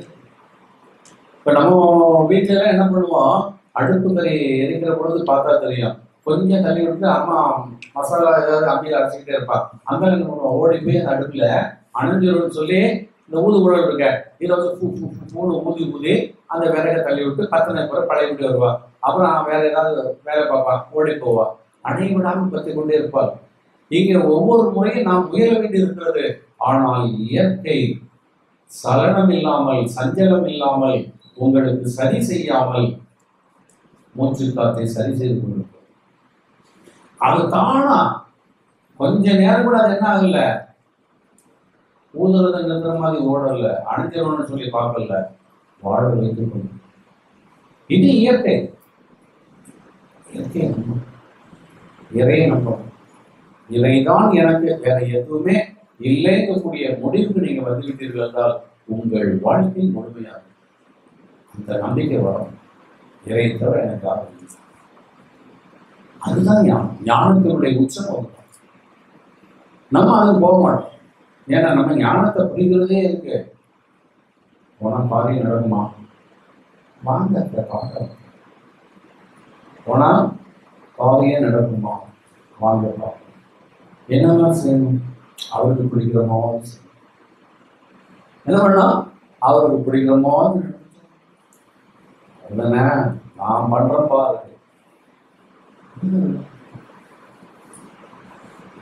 தப்புன்னு சொல்ல முடியாது. ஏன்னா வாழ்க்கை சூழல் அப்படி இருக்குது. ஆரம்பத்திலிருந்து நம்ம வளர்ந்த விதம், நம்ம தேடுறது, நம்ம கூட இருக்கிறவங்க, நம்ம கொஞ்சம் ஒழுங்கானா பக்கத்துல என்ன இல்லை நீங்க லூசா போதும் எதை செய்திருக்கீங்க, எப்பவும் செய்த போறதா ஒரு ஆள் கேட்டாங்க, எப்பவும் காலில் விழுந்துட்டு இருந்தாங்க. இவ்வளவுதான் செய்யணும். எத்தனை வாட்டின்னு என்ன ஞானம் இல்லை. வாய்ப்பு கிடைக்காத காலம். அதுதான் உண்மையான அந்த குரு சீடர்கள். அது காலையில விழுந்து அதுல போகுங்க. அப்புறம் ராத்திரி இல்ல, ராத்திரி நேற்று பண்ணியாச்சு. இதெல்லாம் வேலைக்கு ஆகாது. சுயநலத்தினுடைய வெளிப்பாடு, தாண்டானுடைய அகங்காரம், ஞானத்தினுடைய தெளிவின்மை. இது நம்மளும் பண்ண மாட்டோம், மற்றவங்களையும் பண்ண மாட்டோம். அது எப்போ வந்துட்டு இருக்கிறது கேள்வி கேட்டா ஞானம் தெளிவா இது. கொஞ்சம் யோசிச்சு பாருங்க. எனக்கு பிடிச்சது என்னன்னா, நான் சொல்லி கொடுக்கல யாரையுமே நீங்க சொல்லுங்க, உடனே நினைச்சிருக்கிறது ஐயோ பார்த்து ரொம்ப சோகமா இருக்கு காங்கில விழுந்தோன்னு இருந்தீங்கன்னு சொல்லிட்டு. காஞ்சிபுரத்துக்காரங்க ஆரம்பிச்சுள்ளதே அவங்கதான். முதலா அங்க இருந்து வந்தாங்க பாண்டியன் குருக்கள் கொஞ்சம் பேர். அவங்க ஏற்கனவே இந்த சித்திரங்கள் எல்லாம் தேடி பயணித்தவர். நான் உட்கார்ந்துருக்கேன். அதுக்கு முன்னாடி நம்ம ஆளுங்கெல்லாம் இருக்கிறாங்க. இங்க சென்னையில் உள்ளவங்களாம் வந்திருக்காங்க. அதெல்லாம் உட்கார்ந்துட்டு இருக்குது. வந்து அப்படியே கும்பிட்டுக்கிட்டு எல்லாம் இப்படிதான் பண்ணுவாங்க. எப்படி கும்பிட்டு போகுது. நான் அப்பதான் அதை திருத்த ஆரம்பிக்கிறேன். கை எப்படி போட்டு அதையும் சரியா செய்திருக்காங்க. சரி சேர்ந்து போயிட்டே இருந்தது. காஞ்சிபுரத்தில் உள்ளவங்கலாம் அவங்க கீழே உட்காந்துருந்தாங்க. நாங்கள் உடனே என்ன பண்ணாரு, அவர் எரிச்சு வந்து பட்டுன்னு என்ன பண்ணாரு, அப்படியே விழுந்தார். எல்லாரும் இருக்காங்க. எல்லாருக்குமே ஒரு ஆச்சரியமோதி பாக்குறாங்க. யாரு நம்ம சின்ன சிட்டியா போது அப்படியே பாக்குறாரு. இவர் கூட வந்து எல்லாம் இப்ப நம்ம ஆளுங்க ஒரு ஆளுக்கு மட்டும் நமக்கு அது வரும் அப்படியே இருக்கும். ஏன்னா நம்ம மோட்டார் இன்ஜின் அங்கேயில இருக்குது. அவனா நானும் ஆட்டு இருக்கிறேன்னு சொல்லிக்குவாங்க. அவனை அடுத்தவங்க ஏதாவது உடனே நானும் ஒன்று, நானும் பாடிக்கிறேன், நானும் சாப்பிடுறேன், நானும் படுத்துறேன். அப்ப நம்ம இன்ஜினே அங்கடால இருக்கிறாங்க.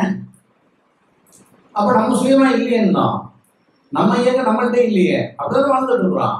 நம்ம இயக்க நாமளும் மொத்த காட்டணும். யோசிச்சு பாருங்க.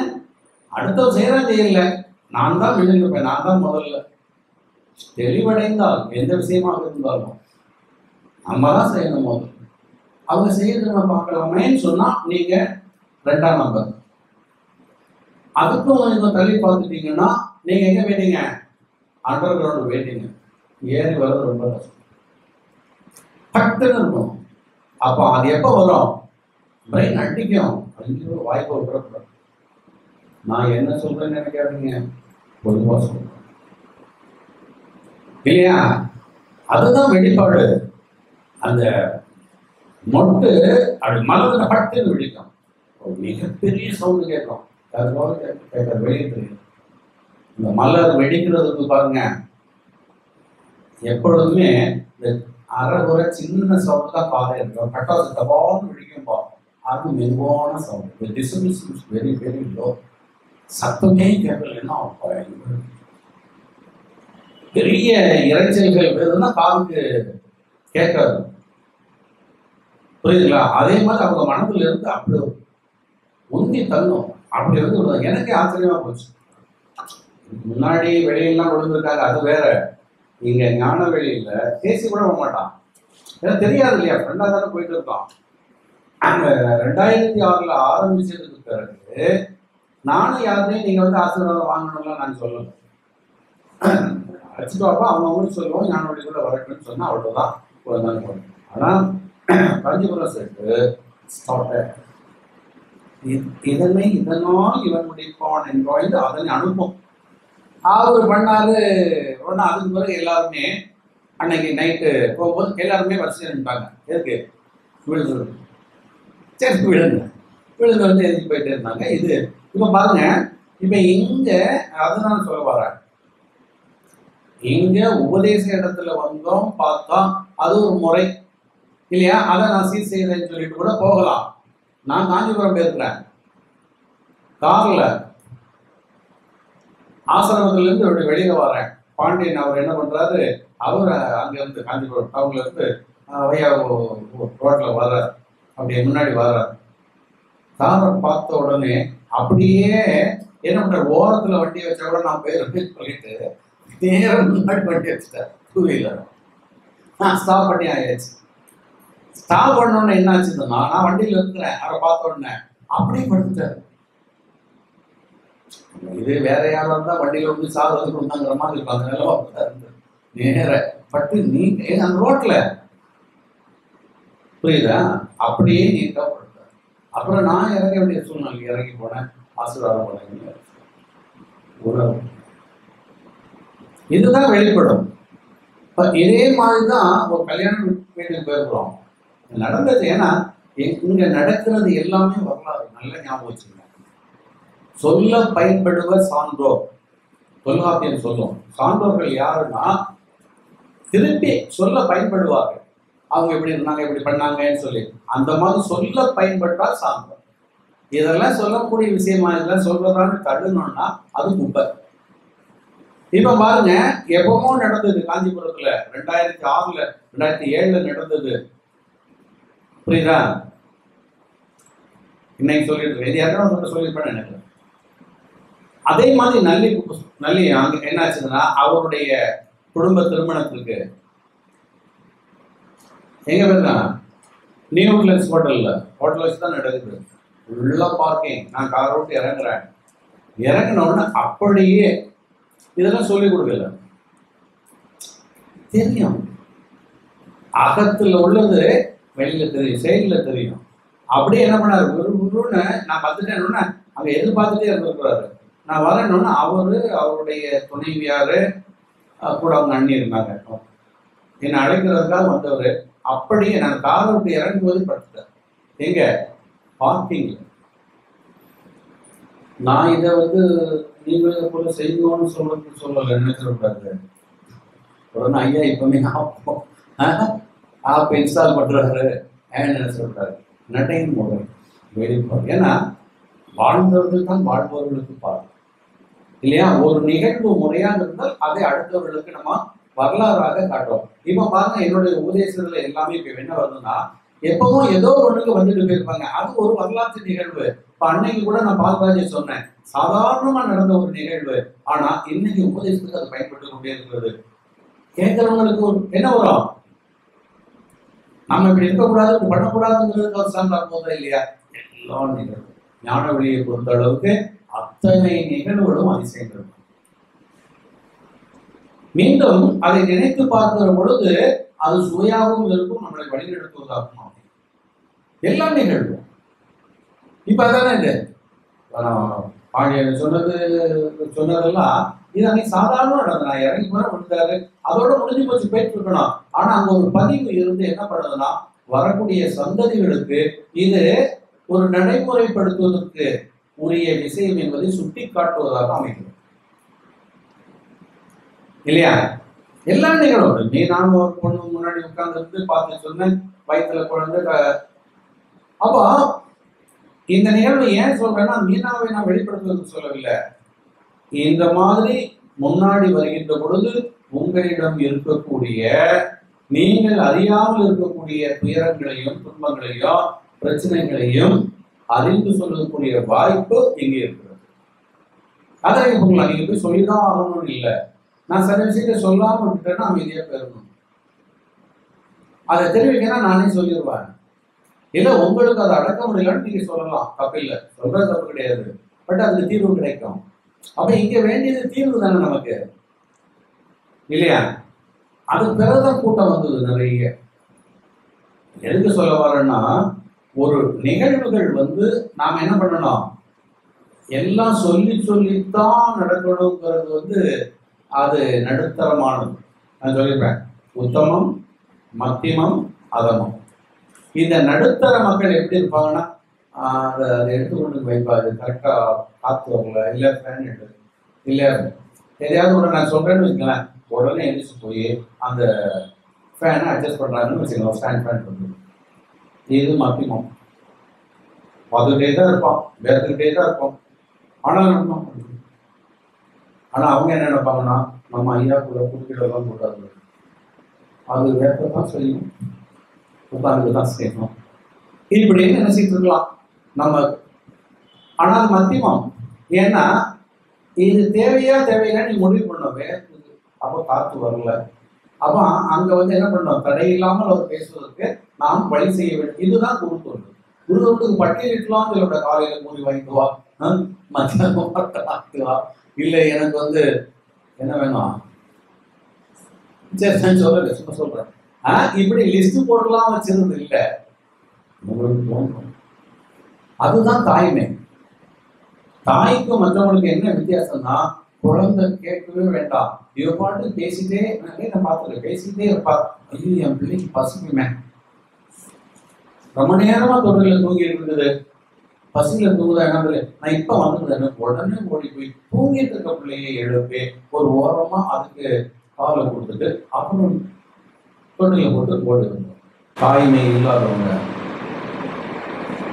சனி எவ்வளவு நேரமா தெரியும் அப்படின்னு சொல்லுவோம்.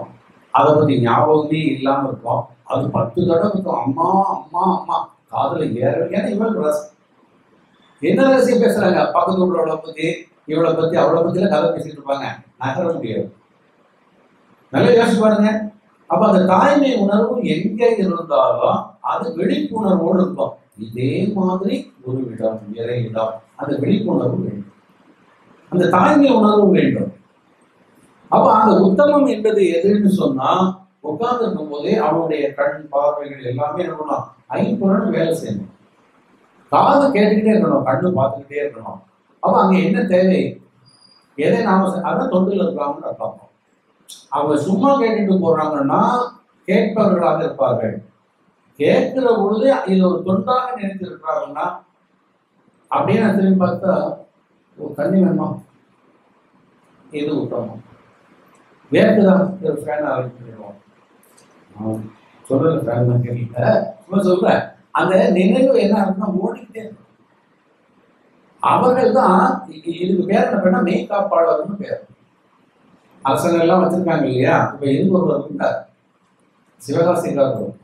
இப்போ எனக்கு தெரிஞ்ச ஒரு நண்பர், அவர் காங்கிரஸ்ல கொஞ்சம் பிரபலியமானவர். அவருக்கு வந்து இவர் பிஏஓ போட்டுட்டார். இவர் சிவகாசியில் வந்து ஈஓ எக்ஸிக்யூட்டிவ் ஆஃபீஸரா இருந்தார். அவர் ரிட்டையர் ஆயிட்டார். ரிட்டையர் ஆகிட்டு இவர்கிட்ட வந்து பிஏவா சேர்ந்தார். அவர் சொன்னது எங்கிட்ட வந்து போது நல்லா, இப்போ ரிட்டையர் ஆனவர் கூட எப்படி வருவாருன்னா சஃபாரி தான் வருவார். சஃபாரி தெரியும் இல்லையா, நம்ம ஹரே கிருஷ்ணா வளையம் போட்டுட்டு இருக்கிற மாதிரி என்ன பண்ணாங்க, சஃபாரி மேல கோட்டா கை அந்த மாதிரி சில வரும். கார்ல இந்த ஓரத்துல அவரோட டிரைவர் ஒரு ஆள், டிரைவர் ஓட்டிட்டு இருப்பார், பின்னாடி அவர் இருப்பார், அல்லது அவர் பின்னாடி இருப்பார், இவர் கார் டிரைவர் பக்கத்தில் இருப்பார். இப்ப இவருடைய கண் பார்வைகள் எல்லாம் எப்படி இருக்குன்னு சொன்னா, அவரை தான் பார்த்துக்கிட்டே இருக்கு. யார, இவர் அங்க இங்கே அப்படியே ஒரு தடவை சொன்னார் என்கிட்ட, அப்படியே வண்டி ஓட்டிகிட்டே போகும்போது எதிர்க்க பக்கடா பொறிச்சு வச்சுக்கிட்டு இருக்காங்க. இவர் அப்படியே பார்த்துருக்காரு. உடனே டிரைவர்கிட்ட இன்னைக்கு இருக்கிறவர் நிறுத்து, வண்டி ஓரமாக இருக்கிறார். வண்டி வேற ஒன்றும் கடற்கடை இறங்கினாராம். ஓடி போய் அங்கே போய் ஒரு 4 கிலோ பக்கடா வாங்கிட்டு வந்து அவர் கையில் கொடுத்தாரு. இது ஆரம்ப காலத்தில். அப்பதான் நான் யோசிச்சேன், இந்த மனுஷன் நான் சொல்லவே இல்லை, ஆனால் எனக்கு எது தேவை என்பதில் அக்கறையாக இருக்கிறான், இவனை விடக்கூடாது ஏன்னு சொல்லி அந்த ஆளுக்கு அப்போ அவரு கொடுத்த சம்பளத்தை விட 1.5 மடங்கு கொடுத்துருக்கான். போயிடக்கூடாதுன்னு, உனக்கு என்னன்னாலும் நான் செய்யறேன். அடுத்து அவருடைய பொண்ணு திருமணத்தெல்லாம் இவர் தான் பண்ணார். முழுக்க ஒரு 15-20 லட்ச ரூபா செலவு பண்ணி. ஏன்னா அவரை நமக்கு வேணுங்கிறது. அவர் எப்படி இருந்தாரு, அப்படி இதுல எங்கிட்ட பழகும் போது என்கிட்ட அவர் டீச்சர் வாங்க வர்றாரு. அப்ப அந்த டைம்ல அவரும் வந்திருந்தாரு. அந்த டீச்சர் வாங்கும்போது தான் இதெல்லாம் சொல்றாரு, அவரை பத்தி இவ்வளவு எல்லாம். பிறகு பாத்தீங்கன்னா ஒரு 4 நாளா அவருக்கு வரவில்லை என்று பேசவில்லை. அப்ப நான் ஃபோன் பண்ணி கேட்டா, இல்ல ஐயா நான் வீட்லேயே தான் இருக்கேன், வெளியே எங்கேயுமே போகல. ஏன்னா இந்த பொண்டாட்டி இல்லைன்னா சில வெளியே போக மாட்டோம், அப்படியே பழகி இருக்கும். எங்க போனாலும் என்ன வேணும் இருக்கணும் பக்கத்துல, இல்லைன்னா போக முடியாது. அந்த லெவலுக்கு ஆயிட்டார் அவரு. யாரு, அவரு இல்லைன்னு உடனே நான் ஏன்னு கேட்டேன், அவன் இல்லைங்க, நான் எப்படி வருவது? ஏன் டிரைவர்லாம் இருக்கிறான், அவன் இருந்து காரை ஓட்டுவான், என்னை கவனித்துக் கொள்ளும். கொஞ்சம் யோசிக்கலாம். அப்போ இவர் மனதில் பொண்டாட்டியை விட மேல வச்சிருக்கிறார். எப்பா அவன் அந்த மெய் காப்பாளனாக இருக்கிறார், அவருடைய தேவை. இதைத்தான் நாம் குரு பேசுகிறோம். அதனால்தான் அவர்களை மெய் அடியார்கள் என்பது. மெய்யடியாருடைய பட்டம் யாருக்கு வருவதோ அவங்க அப்படி இருக்கும், இருந்தா இல்லையா? இப்ப நல்லா வச்சுங்க. இப்ப நம்ம சொல்ல வந்ததுக்கு உள்ள போகவே இல்லை. இந்த தலைப்பு என்னது? காலம் காலம் தாண்டி நிற்கன்னு சொன்னாங்க. காலத்தை தாண்டது இல்லை, அந்த வழங்கப்பட்ட காலத்தை அது முடித்த பிறகும் நாம் இருப்பது. அப்ப அதுக்குதான் சொன்னேன், நாம் அதுக்கு பிறகு நிற்கிறது என்னன்னு சொன்னா, இப்ப இந்த மண்ணில் வாழ்வது என்பது ஆயுள்ல இருக்குது இல்லையா? ஒருத்தன் பிறந்தா கொஞ்ச காலம் வாழ்ந்தா செத்துட்டான். அப்போ அவனுக்கு வழங்கப்பட்ட ஆயுள், வழங்கப்பட்ட காலம் அந்த காலத்தோட முடிந்து விட்டது. அதுக்கு பிறகு சொல்லுவான், அவன் எங்கேயும் கேட்டாலும் எங்க அவன் யாருப்பா தெரியாதுப்பா, ஊர்ல போய் கேட்டா அப்படி இருந்தான், நான் எனக்கு தெரியவே செய்யாத. இப்ப நீங்க ஒரு ஊர்ல போய் ஒரு 50 வருஷத்துக்கு முன்னாடி யாரும் கேட்டு பாருங்க, அவன் வாழ்ந்ததுக்கு அடையாளமே இல்லை. சிலவங்களை சொல்லுவாங்க, அவனா என்ன பாடுபடுத்துறான், இப்பவும் செத்தவனை போட்டு குத்துற மாதிரி அவனை பத்தி குறை சொல்லி அந்த புதகுறையே இன்னும் நாஸ்தி பண்ற மாதிரி பேசுவாங்க. ஆனால் நீங்க அப்படி போகும்போது யார் தம்பி,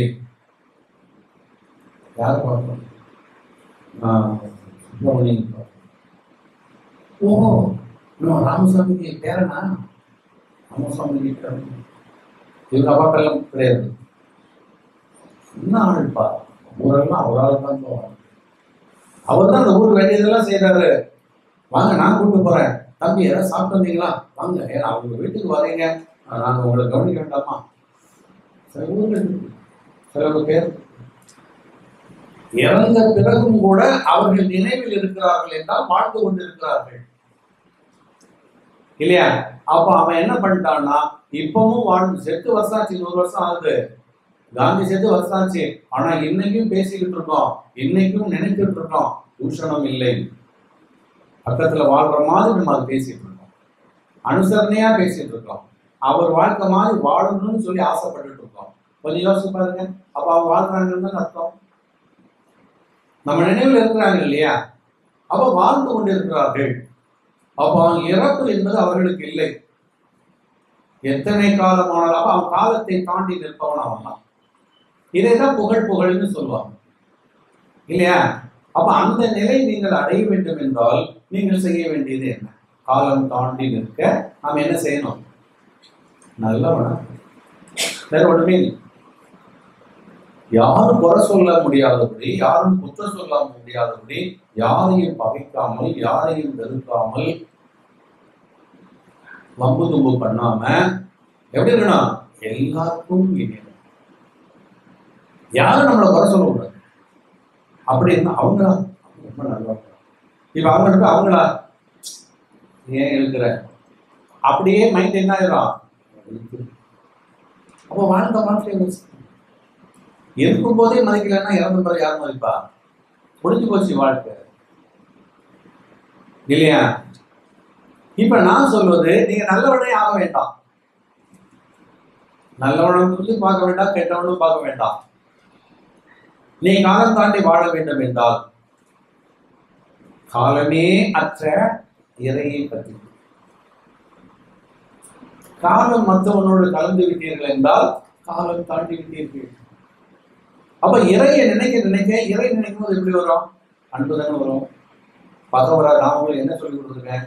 பொய் சொல்லக்கூடாது, உண்மைதான் சொல்லணும், அடுத்தவங்களை அடிக்கக்கூடாது இல்லையா? அப்ப அந்த பழக்கங்கள்லாம், அந்த இறைத்தன்மையை நீங்க உங்களுக்குள்ள கொண்டு வந்துட்டே இருந்தீங்கன்னா யாராலும் நீங்க வெறுக்கப்பட மாட்டீங்க. எல்லாரும் உங்களை நேசிப்பாங்க, எல்லாரும் உங்கள்கிட்ட அன்பா இருப்பாங்க. அப்போ நீங்க என்ன ஆச்சுது? இப்போ ஒரு உதாரணத்துக்கு ஞான சம்பந்தர். ஞான சம்பந்தர் 1000 உள்ளவர். இன்னைக்கு 2022 இல்லையா? எப்போது? 1000 ஆண்டு, கிபி 10ஆம் நூற்றாண்டில் உள்ளவர் யாரு? ஞான சம்பந்தர். ஆனா இன்னைக்கும் வாழ்ந்து கொண்டிருக்கிறார். தேவாரத்தை அப்படி எடுத்து பாடணும்னா முன்னாடி அவர் பாடி கேட்ட மாதிரியே இருக்கும். தோளுடைய செவியன் விடையேறி ஒரு தூ வெண்மதி தோழி எங்கிருந்து வந்து அவர் கொடுத்தது இல்லையா? அப்ப அது நல்ல விஷயங்கிறதுனால தானே இப்ப நம்ம சொல்லிட்டு இருக்கிறோம். அதனால பலன் இருக்குங்கிறதுனால தானே சொல்லிட்டு இருக்கிறோம். அப்ப அவர் எப்படி நல்லவனா மாறினாரு? அவர் சிவனை பற்றி கொண்டார். அவர் தன் உருவை புகழ்ந்து கொண்டார். அப்போ உருவ புகழ புகழ குரு தொண்டு செய்ய செய்ய குருவை பற்றி பிடிக்க பிடிக்க உங்களுக்கும் ஆயுள் கூடும். என்ன ஆயுள்? உடனே உடம்பு. அப்ப நான் 100 வருஷம் சாவாம இருப்பேனா? அவ ஆயுள் என்பது, வாழ்வது என்பது உடம்பை வைத்தல்ல, இல்லையா? உணர்வை. உடம்பு பெயரும். அவ உடம்புக்கு காலம் எது? உடம்புக்கு காலம் எதுன்னு சொன்னா உங்க கர்மா கடன். அதனாலதான் சொன்னேன், ஒரு குழந்தை ஒரு தப்பு பண்ணிருக்காது, 6 வயசுல செத்து சொன்னாங்க. அது வாழவே இல்லையே. நிறைய வீட்டுல சொல்லுவாங்க, கண்ணி பெண்கள் இறந்து திருமணம் ஆகாம அழுவாங்க, விழுவாங்க, அது தெய்வமாயிட்டு இருந்தாங்க. அந்த கண்ணி பொண்ணான பெண்ணுடைய படத்தை வச்சு, அதுக்கு துணியை வச்சு, அது பரன்ல வச்சு அசந்தோறும் கூப்பிட்டு இந்த குதலாம் நடந்துட்டு இருக்கோம். ஏன்னா வாழாம வாழ்றவங்க வாழாம வைத்திருப்பாங்க, இல்லையா? அப்ப நீங்க எதை வச்சு சொல்லிட்டு இருக்கீங்க? கொஞ்சம் நல்லா தானே இருந்தா, ஏன் ஆரோக்கியமா தானே இருந்தா. அப்போ உங்களுடைய வாழ்க்கை இறப்பு உடம்பை வைத்து வருவதல்ல, எதை வைத்து வருகிறது? உங்களுடைய பூர்வ ஜென்ம பலனை வைத்து வருகிறது. அப்ப நீங்க எதுல அக்கறை செலுத்த வேண்டும் என்றால் நினைவில் செலுத்த. எப்பொழுதும் நினைவில். அதுதான் பற்றுக பற்றற்றான் பற்றினை அப்பத்து பற்று விடற்கு. நீங்க இந்த மண்ணில் இருக்கக்கூடிய கர்மாவெல்லாம் விட்டு தொலைகிறதுக்கு யாரு பிடிக்கணும்? அப்ப நீங்க நித்தியமாக இருக்கணும்னா நித்திய வஸ்துவை தான் பிடிக்கணும். யாரு நிர்மூலமானவர், யார் நிர்மலமானவர், யார் நித்தியமானவர், யார் நிரந்தரமானவர், அவரை பிடிக்கணும். அப்ப நம்ம வெளியில பிடிச்சிருக்கக்கூடிய இந்த பத்தெல்லாம் ஒவ்வொரு போல்டையும் மெதுவா என்ன பண்ணோம்? அப்படியே லூஸ் பண்ணி ஒவ்வொரு ஆள்கிட்டையும் நம்ம போல்டு போட்டு வச்சிருக்கல, அந்த போல்டு என்ன பண்ணிருந்தோம்? மெதுவா லூஸ் பண்ணி விட்டுக்கிட்டே வந்து எங்க பிடிச்சிருந்தோம்? அப்படின்னா அப்படி பிடித்தவர்கள் மட்டும்தான் இப்பவும் நினைக்கப்படுகிறார்கள். சைவான்னு சொன்ன உடனே சிவபெருமான கூப்பிட்டவன யாருப்பா சொல்லுப்பான்னா ஒரு 63 64 பேர் தானே ஞாபகத்துல வராங்க. மீறி மத்தவங்க இல்லையா? இதுக்கு மேல இருந்திருப்பான. ஏன் இல்ல? நினைக்கப்படவில்லை. அவன் என்ன பண்ணல? அந்த நினைவுக்கு தக்கவாறு வரும். தேவைக்காக வாழ்ந்திருக்கோம். இப்ப பட்டினத்தார் எல்லாம் துறந்தார்.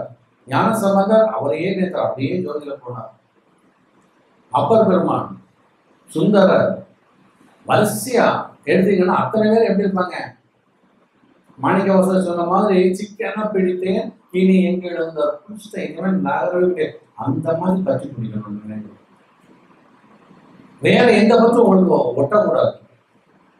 அப்பதான் நீங்க இந்த மண்ணில் இருக்கக்கூடிய பற்றெல்லாம் கழுத்த முடியும், காலத்தை தாண்ட முடியும், பிறப்பற்ற நிலைக்கு போக முடியும், உங்க கர்மாப்படி இருக்கக்கூடிய அத்தனை கடன்களையும் முடிக்க முடியும். இதுதான் உண்மை. இப்ப நீங்களே யோசிச்சு பாருங்க, எத்தனை கோடி மக்கள் வந்திருப்பாங்க. மற்ற ஊரெல்லாம் விடுங்க, தமிழ்நாட்டில் மட்டும் எடுத்து தமிழ்ல எவ்வளவு பேர் பேசியிருப்பாங்க, எவ்வளவு வாழ்ந்திருப்பாங்க, எவ்வளவு எழுதியிருப்பாங்க, எத்தனை பேர் இப்ப நிக்கிறாங்க, யார் பேசப்படுறாங்க சொன்னா ஒரு 10 பேரோ 15 பேரோ 100 பேரோ.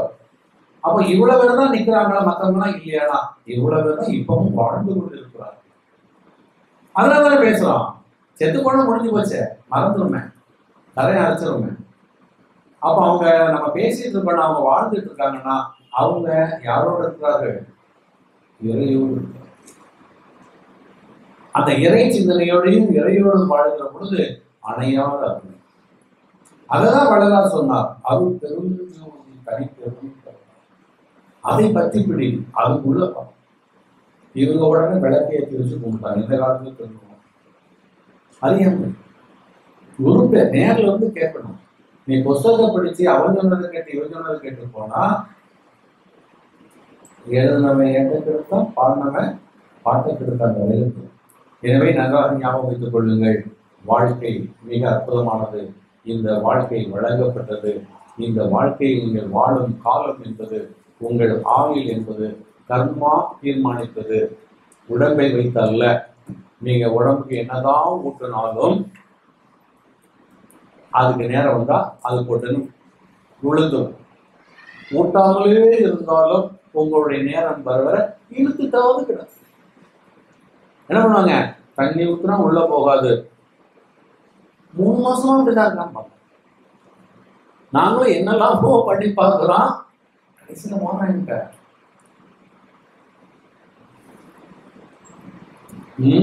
ஒரு வாரம்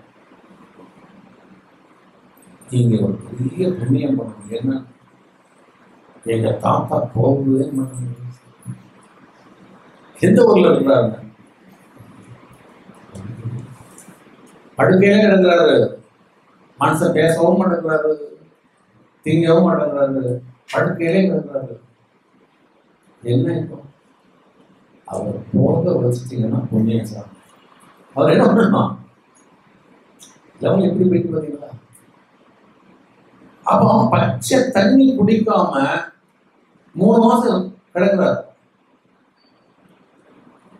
பச்சை தண்ணி குடிக்காம 3 மாசம் கிடக்குறாரு. இங்க நம்மளோட பயிற்சிக்கு வந்துடும், மதுரையில் வரும். அவன் பேர் கூட மறந்து போச்சு. டெய்லி இதே தான் புலம்பும். எனக்கு ஏதாவது நீங்க உதவுறீங்கன்னா அது ஞானம் கூட வேண்டாமா? நான் இந்த கிளாஸுக்கு வந்ததே அதுதான்ண்ணா, குடிச்சு தள்ளிடலான்னு தோணுச்சுது. சரி என்ன பண்ணது, வந்தவனே விடுவாங்க இருந்து போனோம். இதே தான் புலம்பல். அது கிளாஸுக்கு வந்தாச்சுன்னா முடிஞ்சு நான் எந்திக்கிறவங்க கிட்ட போடுவாரு, ஐயா கொஞ்சம் பார்த்து செய்யுங்க. என்னவோ என்ன தாத்தா கடையிலே இருக்கிறாரு, அனுப்பி நல்லதா சொல்லுப்பா ஓட்டுங்க. உங்களுக்கு எல்லாத்துக்குமே கஷ்டமா இருக்குது. இப்ப அதை விட அந்த இடத்துல உங்களுக்கு நான் என்ன குறிக்கிறேன்னு சொன்னா, பச்சை தண்ணி உள்ள போக மாட்டேங்குது, சாப்பிடல. அப்ப எப்படி 3 மாசம் கிடக்கும்? யோசிச்சு பாருங்க. போகணும். இவனுடைய ஆசை என்னன்னா, ஏதாவது மருந்து வாங்கி கொடுக்கலாமா, அதான் மைண்ட்ல ஓடுது. ஆனா உள்ள போகாத. இன்ஜெக்ஷன் பண்ணுவாமா, போட்ட உடம்பு கருத்துருவான். யாராவது கண்டுபிடிச்சு சொல்லிட்டாங்கன்னா 9,000 சொத்து நிறைய இருக்கு. அவன் சாதாரண இருக்கிறதே சொத்து நல்லா இருக்கும், போக மாட்டேங்குது.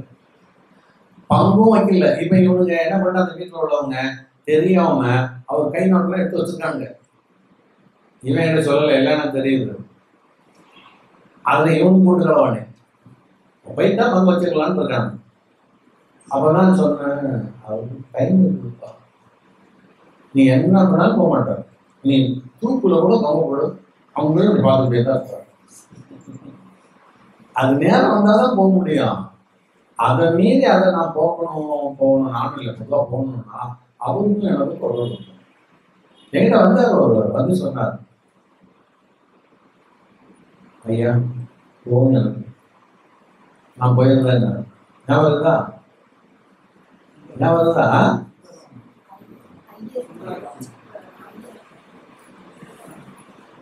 தெரியுங்க. நார்வேல இல்லையா, நான் அவருக்கு வந்து 3 மாசம் டைம் ஞாபகம். அது 2.25 மேல தான் போயிருந்தது. இன்னொரு 15 நாள் இருக்குது. அந்த 15 நாள் தங்குறதுக்கே முடியல. எவ்வளவு வாழ்க்கையை நம்ம முழுக்கு மேல இருந்து சுகம் இருக்கோம். இப்ப நம்ம ஆளுக்கெல்லாம் சொரிய சுகம், அது சொரியாக்கும் ரணமாக்கும், அதுக்கும் தெரியல சுகம். அந்த மாதிரி நம்ம வாழ்க்கையில வாழ்ந்துட்டு இருக்கோம். அவஸ்தையான வாழ்க்கையை சுகமானதாக எண்ணிக்கொண்டிருக்கோம். அதான் மிகப்பெரிய இப்ப டைம் இருக்குது. வேற என்ன ஆச்சுது, இவன் அலம்பல் கேட்க முடியல, காதை கட்டுற மாதிரி டெய்லி மொழியில் சிந்தியே திரும்ப சொன்னான். அன்னைக்கு ரொம்ப இதா வந்து போயாச்சுப்பா போகும். இவ்வளவுதான் அவருக்கு பொண்ணுக்கு போய் வேற. சரி விடுங்க, உலகம் அப்படிதான் இருக்கும். அதனால நான் என்ன சொல்ல வரேன்னா, ஆயுள் என்பது உடம்பை சார்ந்தது அல்ல என்பதில் உறுதியாக இருந்தேன். அதனால பாதாம் சாப்பிடணும், பிஸ்தா சாப்பிடணும், நல்ல நல்ல டிஃப்ரெண்ட் சத்தா சாப்பிடுங்க, தப்பு இல்லை. உடம்பு ஆரோக்கியமா செயல்படுறதுக்கெல்லாம் சாப்பிடலாம். ஆனா சாப்பிட்டு உடம்பு இந்த வடிவமாக்குறது, உருவமாக்குறது, அந்த கூத்துக்கெல்லாம் இறக்க வேண்டாம். இயல்பா வேலைகளை செய்யுங்க. நல்ல படியேறி இறங்க, முடிஞ்ச வீட்டு வேலைகளை செய்யுங்க. கை கால்கள் வந்து ரத்த ஓட்டம் இருக்கிற மாதிரி செய்யுங்க. அவ்வளவுதான், வேற ஒன்றும் வேண்டாம். நினைவு முக்கியம். நினைவு தான் முக்கியம். அந்த நினைவு எப்பவும் நீங்க பத்தி பிடிச்சுக்கிட்டே இருந்தீங்கன்னா, விழிப்புணர்வோட இருந்தீங்கன்னா, அது என்ன பண்ணணும்னு சொன்னா உங்களுக்குரிய ஆயுளையும் மாற்றும். ஆயுளையும் மாற்றும். நிரந்தரத்தை தரும். மண்ணில் இன்னொரு 10 வருஷம் வாழ்ந்துட்டு போகலாம்னு நினைச்சா வாழலாம். இல்ல 5 வருஷம் எனக்கு இருக்கணுமா? வேண்டாம்.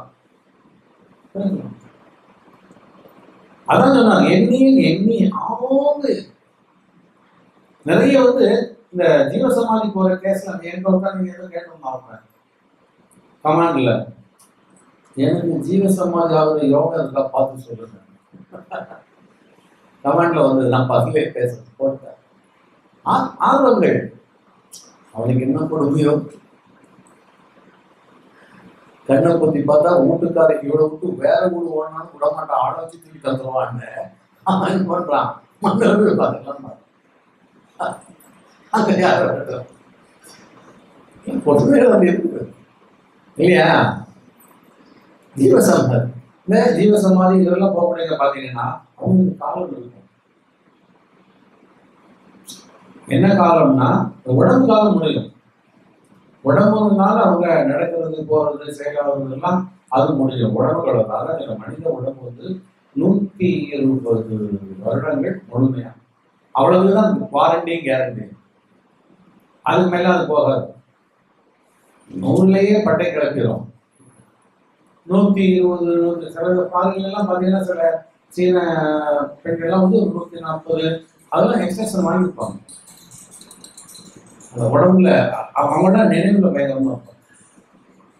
உடம்புல அவ்வளவுதான். அந்த உடம்பை வந்து தக்க வைக்கிறதுக்கு அதெல்லாம் பார்க்க கூடுதலா நம்ம ஒரு முன்னாடிலாம் இருக்காது. இந்த சீனாவில் உள்ளது அதெல்லாம் நல்ல தியான பவர், எப்பவும் இறை சிந்தனையோடு இருக்கும். அது வயசானவிட தோல்லாம் அவ்வளவு சுருகி இருக்காது, பல அன்னைக்கு ஒரு அம்மாவை போட்டாங்க 160 180 வயசு. பட் இந்த உடம்பினுடைய நிலையை தாண்டி அவர்கள் நினைவுடைய நிலைக்கு சென்று விடுவார். அப்ப நினைவால் வாழ்கிற பொழுது எத்தனை வருஷம் வாழ வேண்டுமோ அத்தனை வருஷம் வரை நாம வாழலாம். இதை ஒரு பக்கம் ஒதுக்கி வச்சுட்டு நீங்கள் நினைவை சுத்தமாக வைத்திருந்தால் மண்ணில் வாழ்பவர்கள் உங்களை நினைத்துக் கொண்டிருப்பார்கள். அதுவே உங்களுக்கு ஒரு வாழ்க்கை இல்லைங்க. எம்ஜிஆர் பேசுறோம், கலைஞரே சொல்றவங்க இருந்துட்டு இருக்காங்க, காந்தியே பேசுறோம், அவங்க எல்லாம் போயாச்சு. ஆனாலும் என்ன பண்றாங்க, அவர்களை நினைத்துக் கொண்டு வாழ்ற மாதிரி நினைச்சிட்டு இருக்கோம். பாரதி வாழ்ந்து கொண்டே இருக்கிறான். ஒவ்வொரு தமிழ் பேச்சாளர்களுக்கும் கவிஞர்களுக்கும் மத்தியில பாரதி எப்படி இருக்கிறான், உயிரோடு இருக்கிற மாதிரி அவன் வார்த்தைகளை தானே சொல்லிட்டு இருக்கான். பாரதி செத்து போனாலும் நினைக்கிறீங்க, உயிரோடு இருக்கிற மாதிரி ஊக்கத்தோடு பாடுகிறார். எனவே நீங்கள் நிலைத்து நிற்க வேண்டும் என்றால், காலம் கடந்து இருக்க வேண்டும் என்றால், நல்லவர்களாக இருந்தால் மட்டும் பத்தாது, உடல் ஆரோக்கியத்தோடு இருந்தால் மட்டும் பத்தாது, நீங்கள் இறை சிந்தனை உடையவர்களாக, இறையை பற்றி பிடித்தவர்களாக, இறை நினைவில் வாழ்பவர்களாக இருக்க வேண்டியது கட்டாயம் என்று சொல்லி இந்த உரை சற்று நிறைவு செய்கிறேன். வாழ்வோம் வாழ்வோம்.